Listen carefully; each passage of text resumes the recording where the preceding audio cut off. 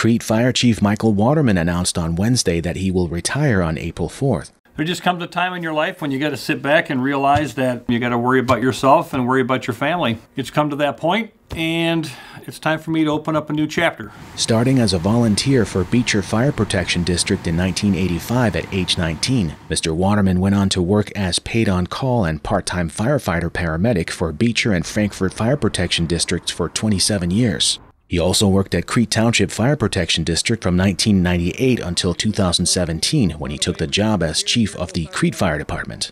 I'm thankful for the Chiefs of Beecher, the Chiefs of Frankfort, the Chiefs of Crete Township, and everybody along the way who I didn't mention that's helped me get to this point. I can never repay you for giving me the time and the education to get me where I'm at today.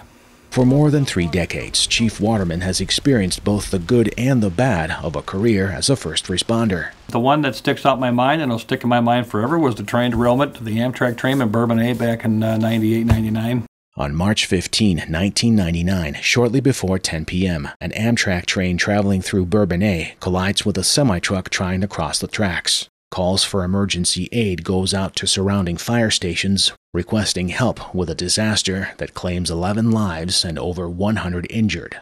Puts a whole new perspective on what this job was all about. I'm proud to say I was part of it because I think all of us that were there that night made a change in somebody's life. But perhaps the greatest highlight of his career was the opportunity to help shape the hearts and minds of future generations of firefighters and paramedics.